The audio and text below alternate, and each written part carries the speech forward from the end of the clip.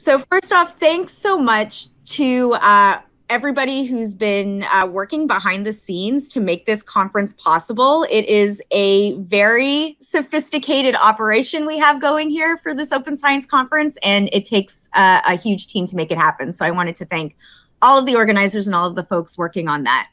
So today I'm going to be speaking about data communities and how to more effectively facilitate data sharing to make open science possible.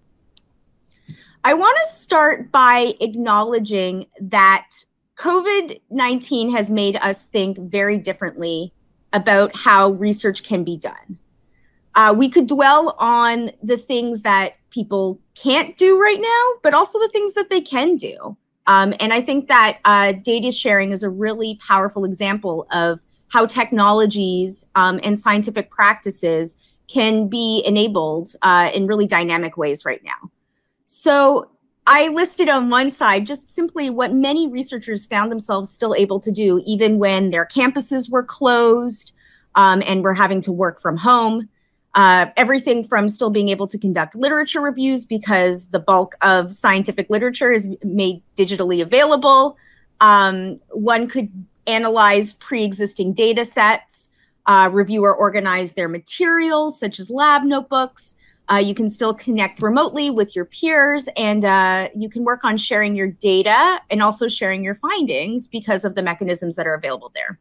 Now, of course, one can, it's important to acknowledge that it can be very challenging to work remotely and that we're working in very, very difficult circumstances.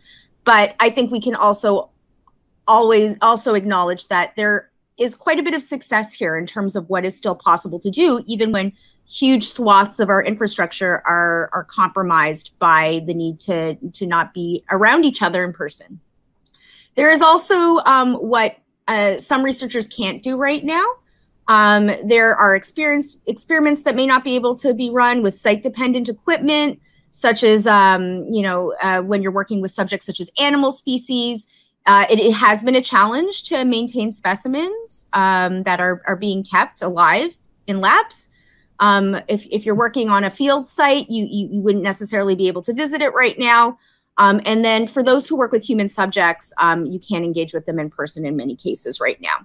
So what you can see here is that a lot of the barriers that are presented to research in a situation like the pandemic involve certain forms of data collection.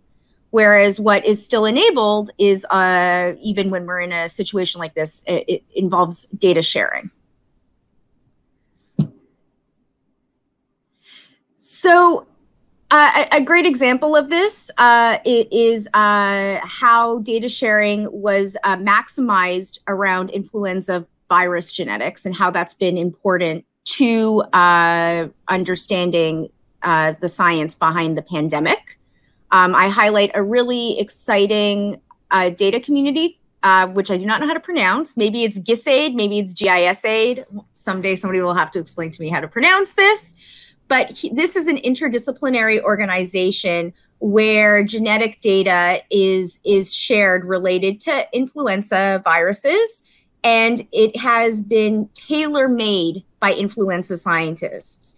It was created as a response to the H1N1 outbreak in 2006, where it was found that the other mechanisms that were already available for sharing data were inadequate, largely because previous repositories had a stronger emphasis on anonymous deposit, whereas what was really going to motivate researchers was an opportunity to still have an acknowledgement of their IP. So a group of scientists got together to develop a better repository for data sharing following H1N1. And what GISAID today is a public-private partnership involving a number of countries, including Germany, the US, and Singapore, philanthropy, and the contributions of scholars. This is a database that has been really helpful during the pandemic. This is where COVID genome sequences have been shared, and then people around the world can work with them, such as through open source apps like NextStrain, where you can track mutations of the virus. So this issue of, GIS aid is important because it is an example of a data sharing community. And I would like to argue that understanding data communities like this are really important for supporting open science, because it involves supporting the work of scholars across institutional and geographic boundaries, and it mirrors the way that scientists actually work. This is something that we care a lot about at my organization. I work at a not-for-profit called Ithaca SNR, where we study the activities of researchers towards coming up with opportunities to improve support structures, typically in collaboration with libraries, scholarly societies, and publishers. At Ithaca SNR, we have an ongoing program where we've been studying the practices of scholars and how they vary by discipline. We have done a number of studies over the last 10 years on different fields listed here, including a number in STEM fields where issues related to data sharing are very important. Building on that work, I'm going to talk a bit more today about what a data community is, what it means to find ones that are emerging, and how we can support them for those of us who are in positions such as in libraries or scholarly societies or publishers. So first, just to talk a bit about identifying data communities, what they are, how they work, and some examples of them. So when we think about the data sharing landscape, there's a reality that there's different ways that data sharing is currently being supported. You have repositories that are developed for data sharing that are more institution driven. And then you have those that are more compliance driven. So that's when you have more generalist repositories, typically responding to the needs of funders and publishers that are now increasingly requiring data sets to be deposited. And then finally, you have more community-driven models of sharing data, where researchers from various communities have developed or led initiatives to develop platforms to share their data. These are typically represented in what we call domain-specific repositories.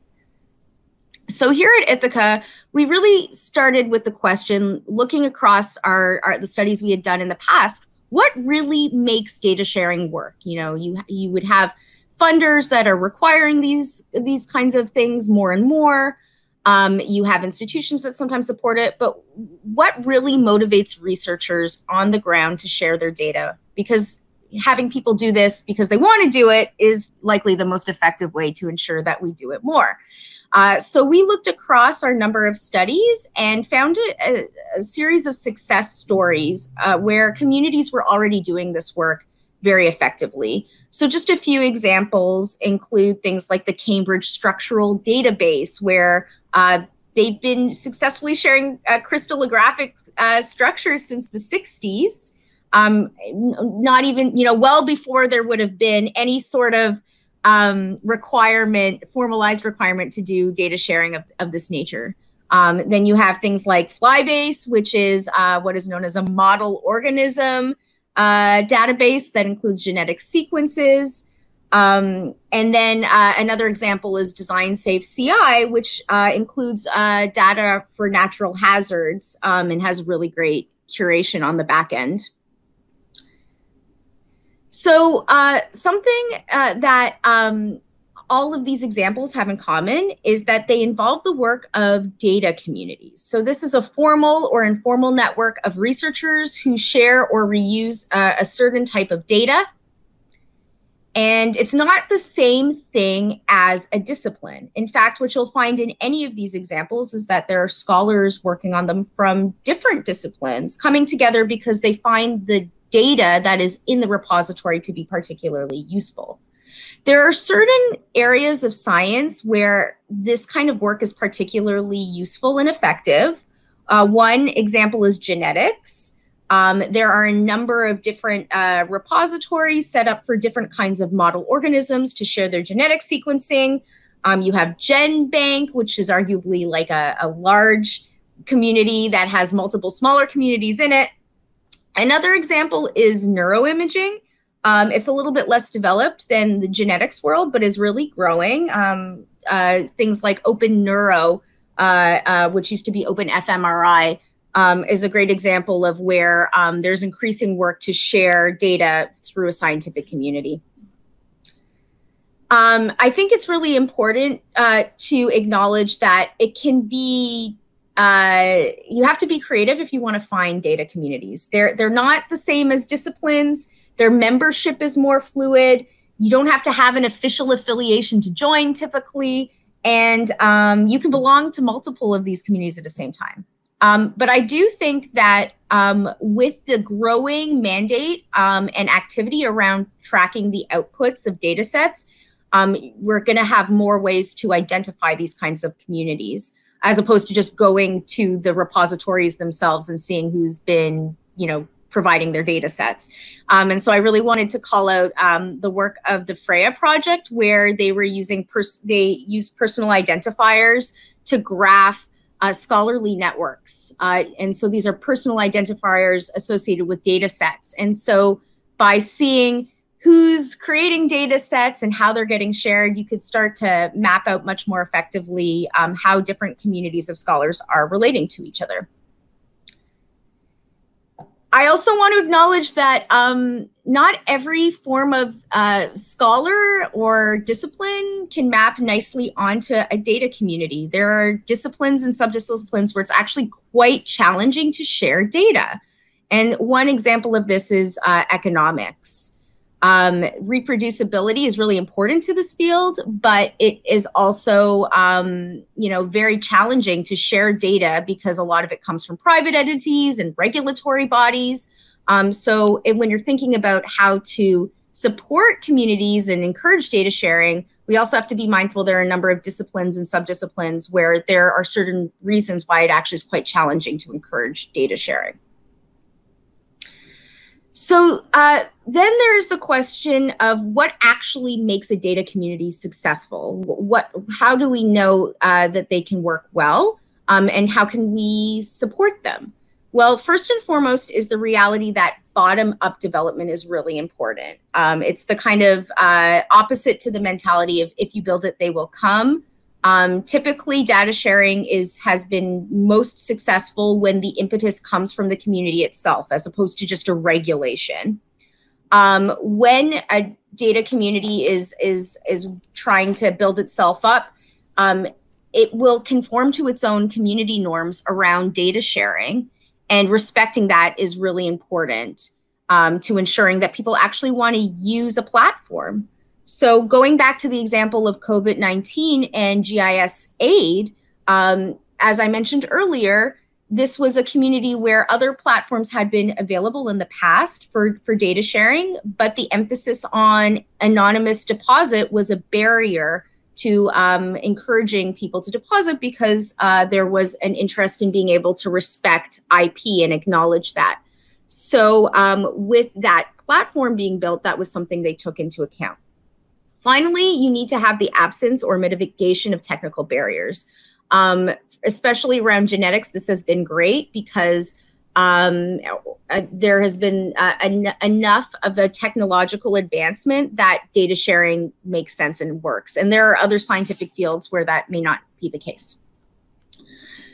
So the million-dollar question is, how can you find data communities when they're just getting started or off the ground?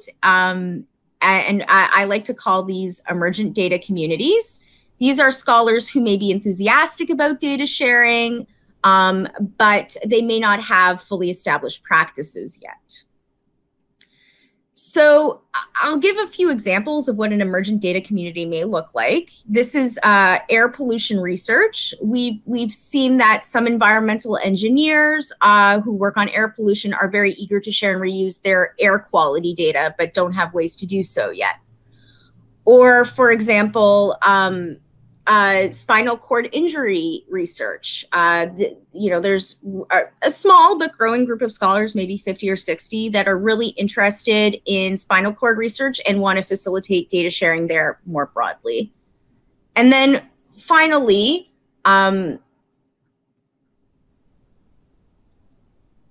sorry, slide delay. So basically, what you see here, when we're thinking about data communities, is that they grow over time. You start out with interested researchers or researchers who have a shared interest, and over time, a process or an infrastructure is built up. Once that infrastructure is in place, the community can grow, and then you have to start thinking about long-term sustainability.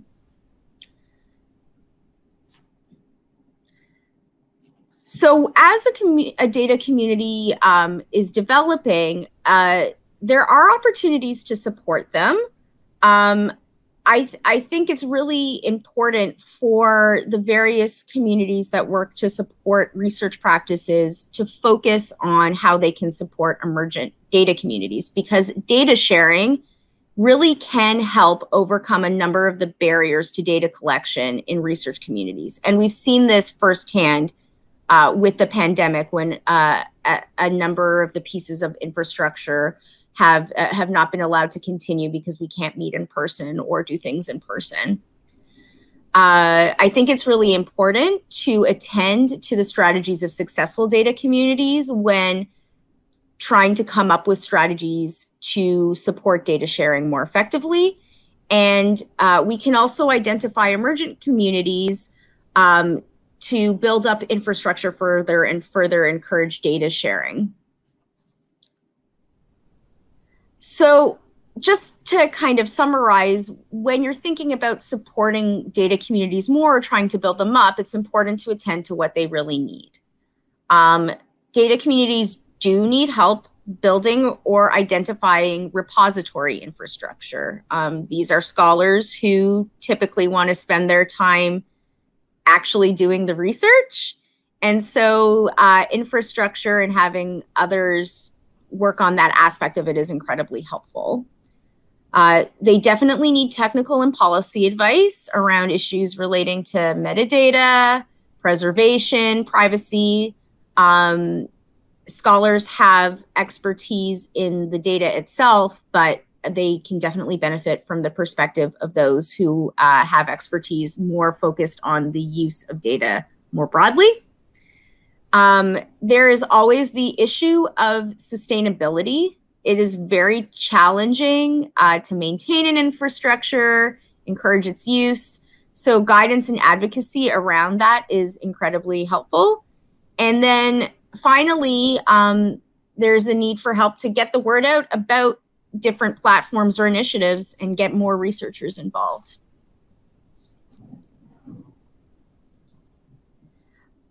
An example of how this work is being done to help data communities, I wanted to give a shout out to the RDA COVID-19 Working Group. So that's the Research Data Alliance.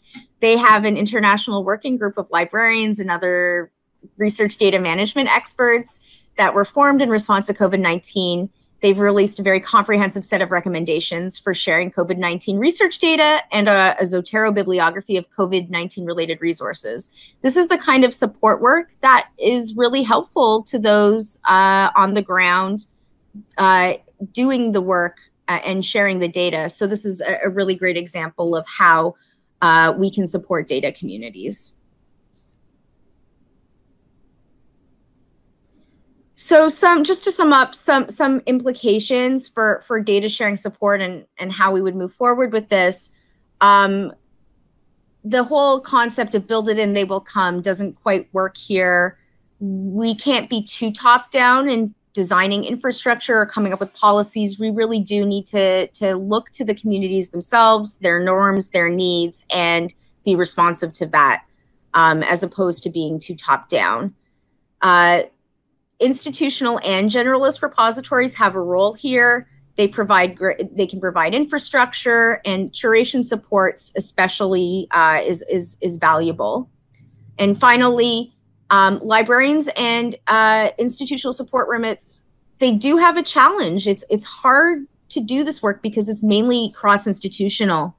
And I think there are certain jurisdictions who have an easier time with this than others, especially countries where at least there's a more nationalized approach to how universities are organized and how research support can be organized. But ultimately, it's important to remember that this work happens across borders. And so when thinking about how to create supports or services or infrastructures, that needs to be respected.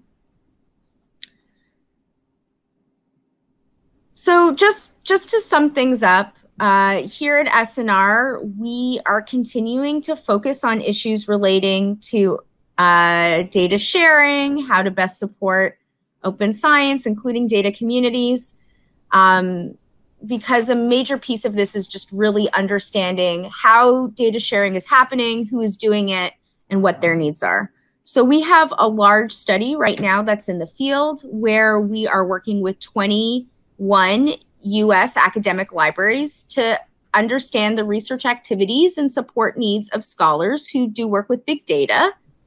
And the results for that will be coming out later this year. We also are really interested at Ithaca SNR in how to evaluate the actual support services that are being designed to help scholars, because a big issue around data communities is understanding what services are really helpful for them, how can their institutions help different scholars of data communities, recognizing that they're actually involving activities all across the world.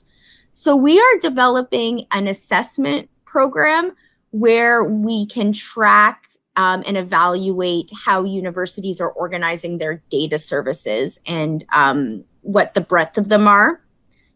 We've developed a tool to do this and have evaluated the landscape of data support services in the US, comparing their size and their scale across different universities. We are hoping to expand this analysis to other jurisdictions such as Canada, various countries in Europe and the UK, Australia, and beyond. And we definitely welcome expressions of interests from institutions that may be interested in evaluating their data services and seeing how they match up against institutions elsewhere.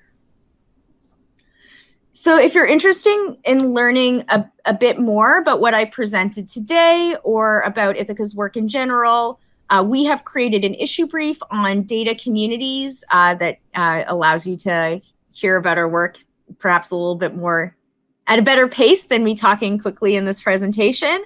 And we also have another issue brief where we have published our analysis of the assessment we did of data services across US universities, comparing their size, their structure, the extent to which they're centralized within the institution or decentralized. We also have a series of blog posts on different emergent data communities where we highlight how they're growing and what they need. I am not on European time zone, and so I will have my Meet the Speaker hour right after my talk today. But please do get in touch beyond that if that's preferable for you. I'm always happy to talk further, schedule time in our overlapping time zones. And I just really wanted to call out that I'm always happy to connect beyond the hour of my Meet the Speaker and beyond the conference. And that's it for me today.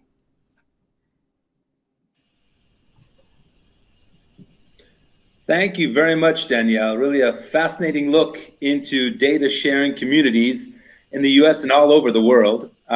We have a few minutes for questions and answers. I'll say about 10. We have a little bit more extra time than we did in the morning sessions. So I'll say about 10 minutes. And I'll just go through and ask the questions. You can give a brief answer if you will. Sure. The first question we have is, what about the role of incentives and awarding in data communities?